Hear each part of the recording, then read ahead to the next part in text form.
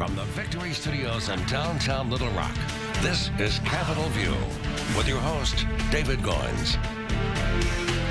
Good Sunday morning to you. Welcome into Capitol View. I'm David Goins. Thanks for being with us, making us part of your weekend. Your two leading candidates for Attorney General, Democrat Nate Steel and Leslie Rutledge, will join us this half hour together. We'll get to spend a good portion of the show with them. But we begin with big newsmakers of the week and our political long table with the Independent Association of Colleges and Universities. Rex Nelson, editor of the Arkansas Times. Max Brantley, thanks so much for joining us this morning. All right, well, let's start with debates. There were a few of those this week.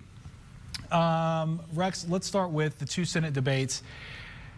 Is this everything we more or less expected? Were there anything from these two interactions with Cotton and Pryor that really kind of maybe changed the tide either way? I don't think so. I mean, you've got to remember, we're in a race where we've been seeing television advertising for more than a year now. We've been seeing massive media coverage for almost a year now.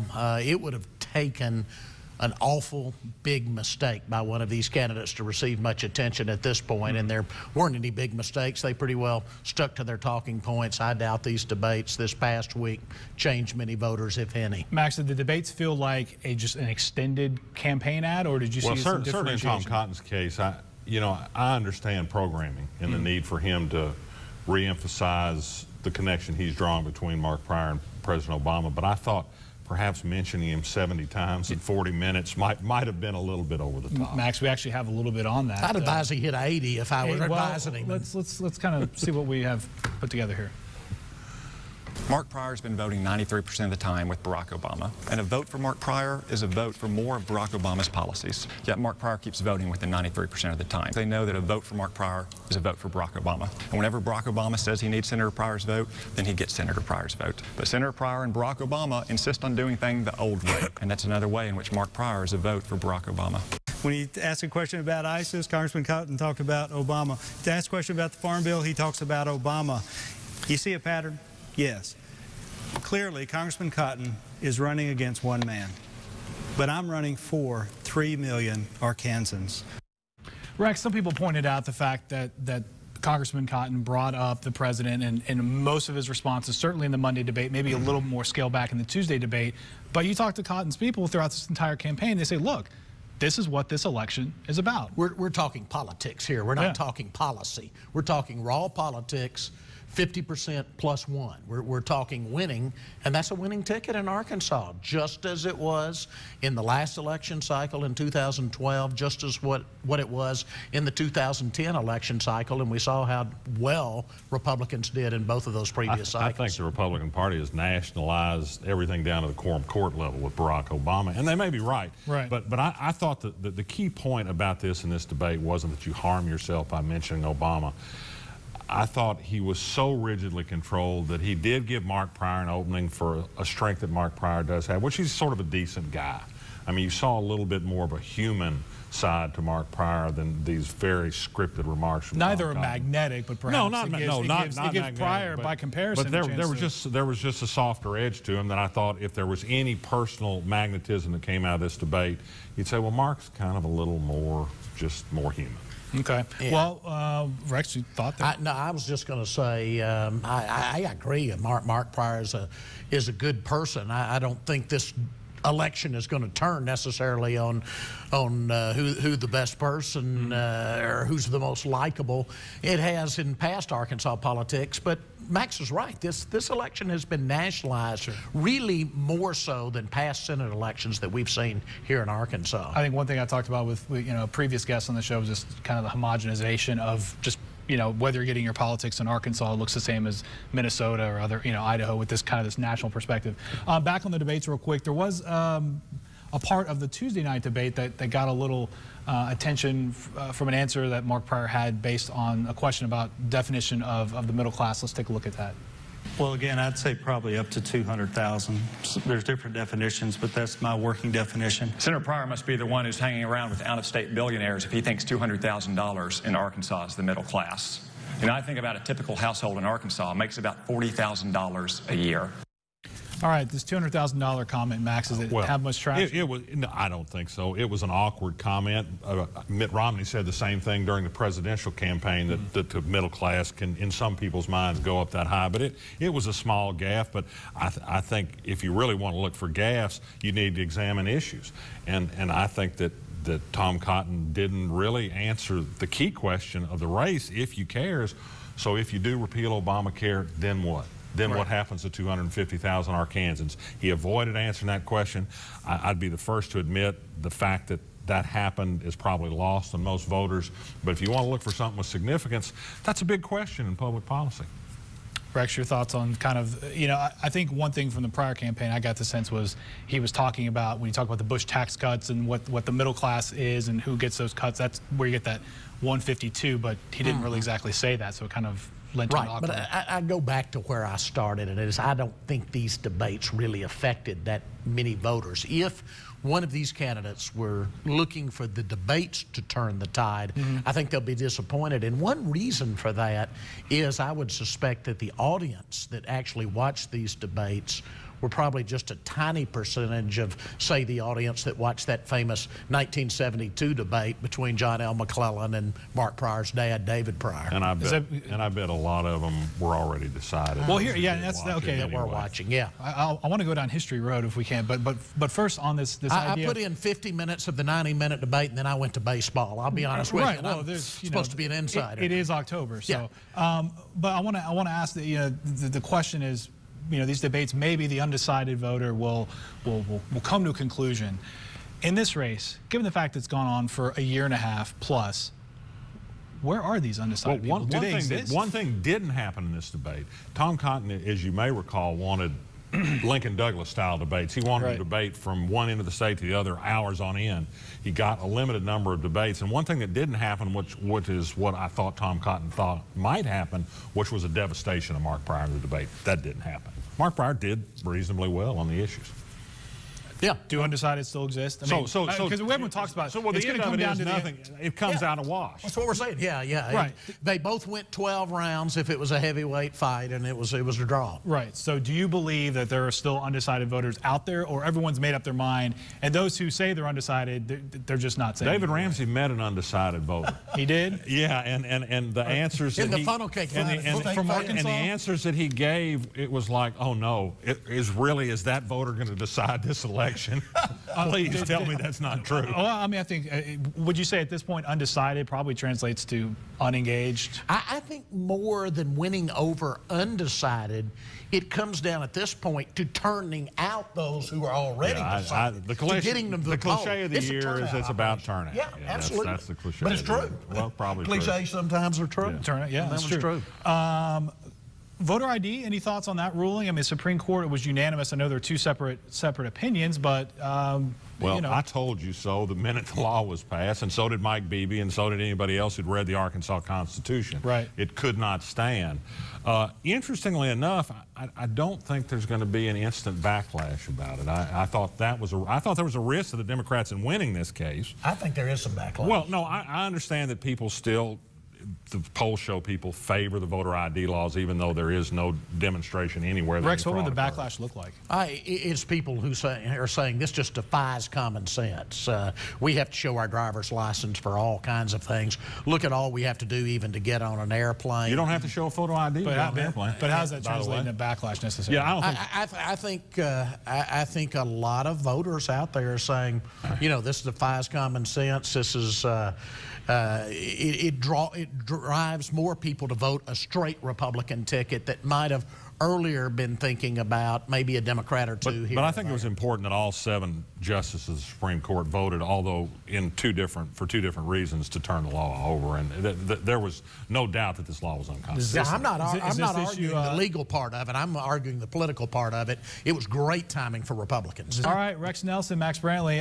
It's late in October, so this may be the last one before the election, but either way, this is going to be an interesting last couple of weeks. No doubt. Rex Nelson, Max Brantley, thanks so much. All right, well, coming up after a quick break, Attorney General candidates Leslie Rutledge, Nate Steele, right here in studio debating the issues 2 weeks before Election Day. I'm David Goins. You're watching Capitol View on Sunday morning. Now it's our choice. Produce more oil and natural gas right here. and create 1.4 million new jobs. Get involved at chooseenergy.org. This election, let's put America back to work. Ready or not, here I come. You can't hide. It's the season premiere of Grimm. You took the Grimm's powers. I did. You need to be careful. Then it's the world premiere of Constantine. Who sent you? NBC Fridays. It's evil's turn to be afraid. We're all powerless against demons. Not all of us, Chief. The premiere of Constantine, following Grimm, this Friday here on NBC. The proof keeps piling up. Millionaire banker French Hill only looks out for himself. When French Hill sold his bank, he took a big payoff. But employees were told they could be laid off. French Hill took millions in executive compensation, but workers faced a 30% pay cut. French Hill took profits and left people behind. French Hill's only looking out for himself. You can take that to the bank. The Democratic Congressional Campaign Committee is responsible for the content of this advertising. Get it at 22.5, now 2,500. Little Red River Resort Auction, Friday, October 31st at 10 a.m. 100 Swinging Bridge Road, Heber Springs, Arkansas. 50-acre income-producing property on the Little Red River. Waterfront home with boat dock. 8 waterfront manufactured home lots. 2 RV parks totaling 143 spaces. 9 commercial buildings and development land for future expansion. Offered in 6 tracks and combinations. For more information, go to wilsonauctioneers.com. I have sold it, sold it, sold it. What could choosing to produce and refine more oil and natural gas mean to you? More abundant, affordable supplies of the energy your family uses every day. This election, get involved at chooseenergy.org. That's a choice that's good for everybody. You're watching Capitol View, Sunday morning talk focused on the political scene in Arkansas. And welcome back to Capitol View. I'm David Goins. We are joined right now by 2 candidates, leading candidates for Arkansas's Attorney General. To my left and TV right, Republican Leslie Rutledge. Thank you for joining us this morning. And Democrat Nate Steele. Thank you, sir. Thank you. Welcome both y'all back to Capitol View. Let's start with what we've seen in this campaign related to some of the thoughts and ads that have gone into this race. Rutledge, Ms. Rutledge, I'll start with you. Your thoughts on how perhaps your campaign has been portrayed in this race. How do you feel that's gone? We feel like it's going great. Our campaign is focused on the issues of protecting Arkansans from criminals and scam artists and overreaching federal government. You know, unfortunately, we've seen the other side digging, dumpster diving, if you will, and digging up old emails and things that I didn't write and simply aren't true. And rather than being focused on the issues, there's only one candidate in this race who is willing and ready to fight President Obama and understand that that is the role of the Attorney General. And so we feel like the campaign's going great. All the polls that we have and internal polls are showing us up, and the numbers haven't moved, and we're feeling great about it. Mr. Steele, your thoughts on the tone of the race? I think it's been a pretty fair race. I mean, certainly Ms. Rutledge has been in the news a lot for relating to voting issues and old emails and her work record and things like that. I've made it clear that we've done no opposition research. My campaign has not been doing any opposition research. That's come from other interested parties. Obviously, there were some folks in the primary that were very concerned and that also ran opposition ads against her, so that's nothing new. But we've maintained a positive message. We've maintained a message that highlights my qualifications as a prosecutor actually trying the cases, everything from murder and rape down to child predators and drug dealers. And I think that's important because we have such a serious public safety problem with parolees right now. And that's been my focus. We've got to stop seeing headlines every day about another parolee that's free, that shouldn't be free, that's victimized someone. We need someone focused on that, not focused on Washington politics, but focused on fixing our criminal justice system here in Arkansas. Mr. Rutledge, since you brought up the email, I want to kind of follow up on that if we can for just a moment. Do you feel that is your beef with the email is the fact that people discovered emails, or the content of the email? I know one in particular that deals with some language for a family in need of service. You've described that email as what the term was, what, country talk, I think was the term. Well, no, I didn't, just to be clear, I didn't describe it as that. Someone else described that to me, just as someone else wrote that email, just as someone else had written the email that the AP had run with and had to retract. And, correct. And so what we've seen is just the media and Democrats digging up old 7-year-old emails that have nothing to do with this race, because what they don't want to talk about is Nate Steele double dipping, taking, being a state representative and taking a job as city attorney in his hometown in Nashville in violation of the Constitution. He can talk all he wants to about it being a statutory exemption, but just this week, David, we saw that the Supreme Court made it clear that if there's a constitutional prohibition against something, a statute cannot override that. A city attorney is... Are you referring to the voter ID rule? Right. So you think the voter ID decision by the Supreme Court applies to Mr. Steele's job as a part-time city attorney? It just exemplifies for those watching that you can't create a statute and cite to a statute and say, well, if the Constitution prohibits this, then therefore this statute allows me to do it. That's not the way it works. We even have a 2002 opinion by Mark Pryor that states that a sitting legislator may not be a city attorney and defines it. Mr. Steele says, well, I had a contract. Well, sure, he had a contract, but the contract was to be the attorney for the city of Nashville. So if it sounds like a duck, if it walks like a duck, it's probably a duck. And that's what we're seeing. And his father resigned that job so the city of Nashville could then give it to him. It's just more good old boys, more of the same. And why the media is not covering that, I don't know, because citizens are tired of good old boys double dipping, having 2 jobs in violation of the Constitution. I have the Constitution right here that prohibits Mr. Steele from doing that. I'll take your word that's in your notebook. You don't have to pull it out, but one of y'all two will most likely be the Attorney General, so give me an advisory opinion about your job and her interpretation of your position. There's just no question about it. I think it's laughable to have a Washington, D.C. lawyer attacking a Nashville, Arkansas lawyer that does work for the city of Nashville, a small town in southwest Arkansas. I'm really proud of that work. There's absolutely nothing in violation of that. As you know, David, I was one of the only legislators pointed out during the legislative expense reimbursement scandal to never accept any office reimbursement salary padding from the legislature, from my work in the legislature. I've never accepted reimbursement for my job, my law practice, and representing the city attorney. I've taken absolute base pay in every public job I've ever had because my goal is to serve my community and serve my state. And as an AG, I want to serve the state in that capacity, focusing on criminal justice. So it's telling to me that I've voted on thousands of bills.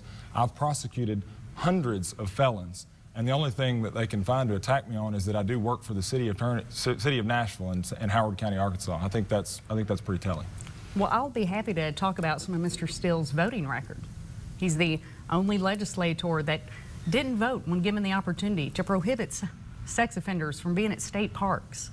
He's the only legislator to vote no against smoking in a car with someone 14 years younger. He has a record of not protecting children as a legislator. That's his voting record. This lawsuit that was brought by the RPA just pointed out the fact that Mr. Steele, a sitting legislator, is in violation of the state constitution by being the city attorney of Nashville. And rather than saying, you know what, it was wrong. I'll give you 30 seconds here, but we're going to go to a break, but go if you have something. My legislative record has earned me the Legislative of the Year award from every major law enforcement organization, the chiefs of police, the prosecuting attorneys, and the Fraternal Order of Police.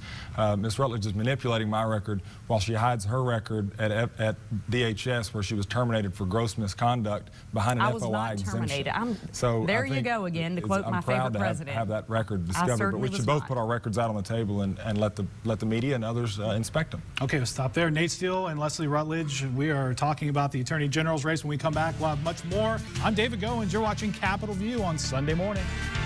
When women are coming out of a violent situation, they need legal counsel, medical care, housing. They need a lot of services, and they need someone to point them in the right direction.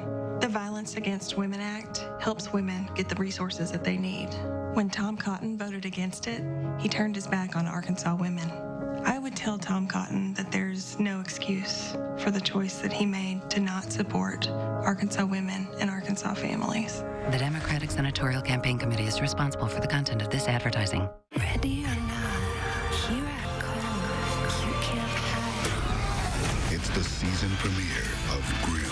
You took the Grimm's powers. I did. You need to be careful. Then it's the world premiere of Constantine. Who sent you? NBC Fridays. It's evil's turn to be afraid. We're all powerless against demons. Not all of us, Chief.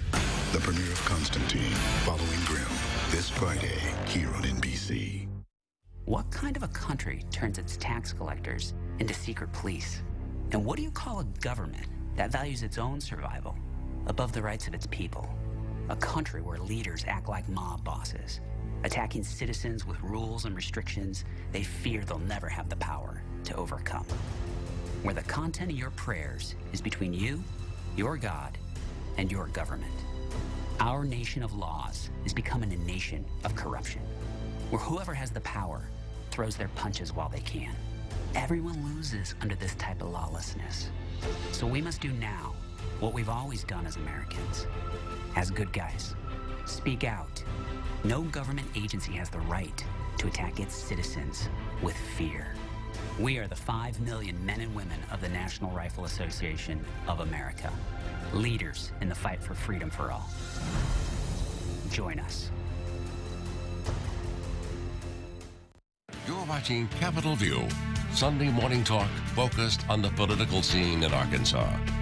And welcome back to Capitol View. I'm David Goins. We have the two leading candidates for Attorney General joining us this Sunday morning. We welcome back Leslie Rutledge and Nate Steele. Before we went to break, Leslie Rutledge, you mentioned, I think you said defamation, or you weren't. Explain what you were saying there at the end. Right. Well, when Mr. Steele makes an accusation that I was terminated from a job that I voluntarily left, that is outright lying and has no business in public officials. And but did get a do not rehire label attached, which you feel is politically motivated? Is that what? Well, I don't know what the cause was because it happened 10 days after I left.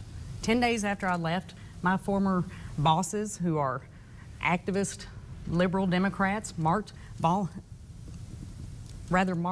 Did they know you were active? Absolutely. They teased me all the time about being Republican. But they went in, marked, scratched it out. I meant to bring a copy of it today. Marked it out. So. But just so we're clear, you haven't decided to release any.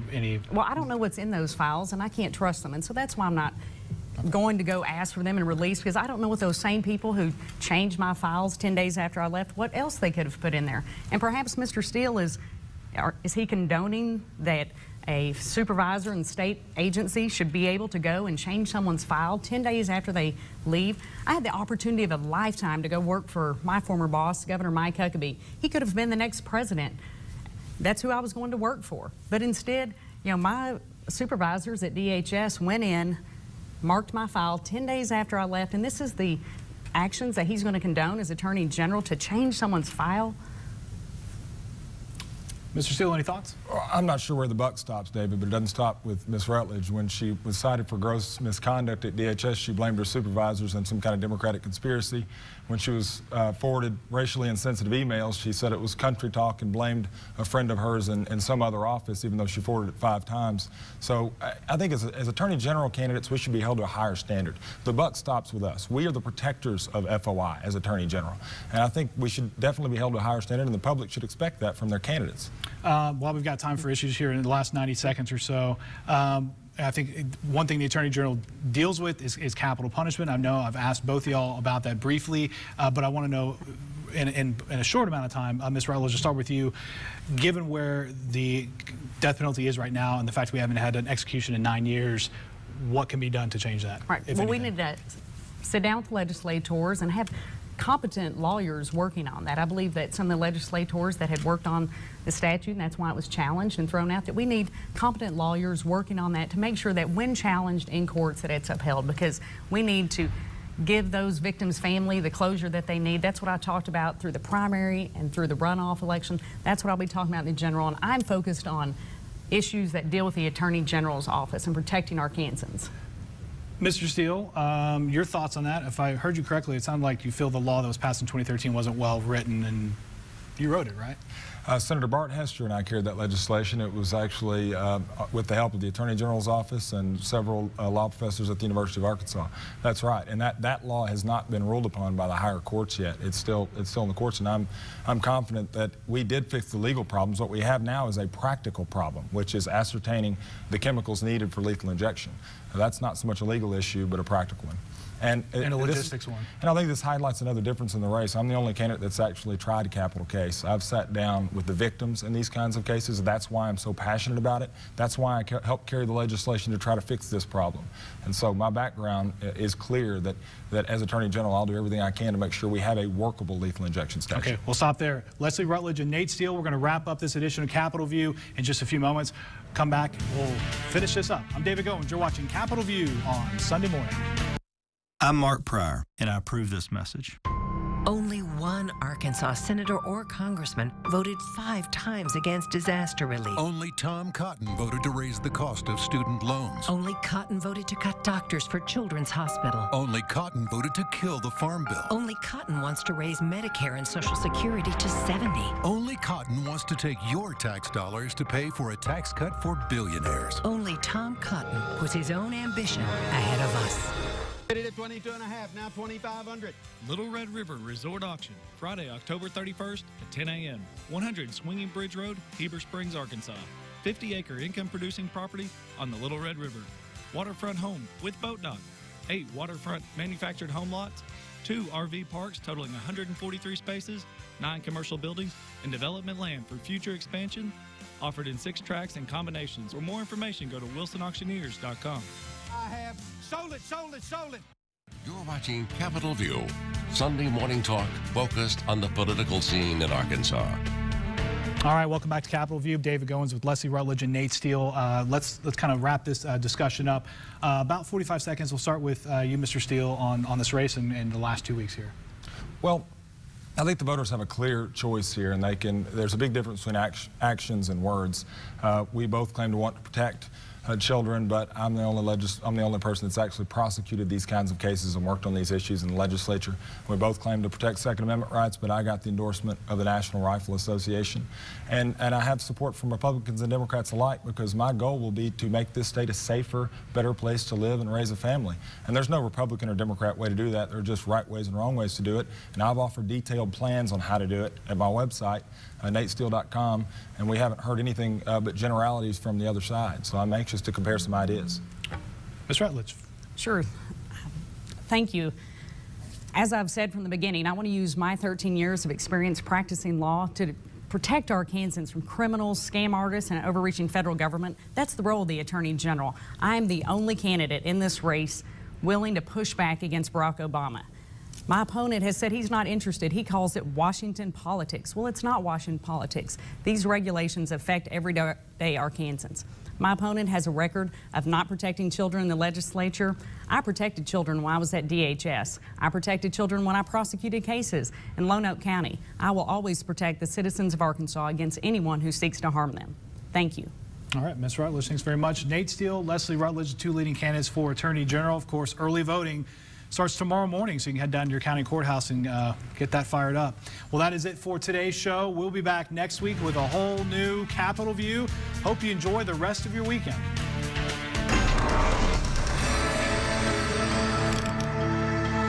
There was a time when the name Pryor stood for independence. What happened? Today, Mark Pryor is just another vote for Barack Obama, voting with him 93% of the time. He supported job-killing cap and trade and Obamacare's deep Medicare cuts, a name that stood for integrity.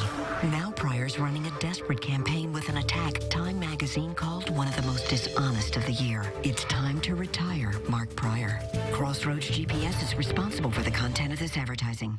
My name's Alyssa, and I drive a 2015 Hyundai Sonata. People always ask me what kind of car it is. They think it looks so good.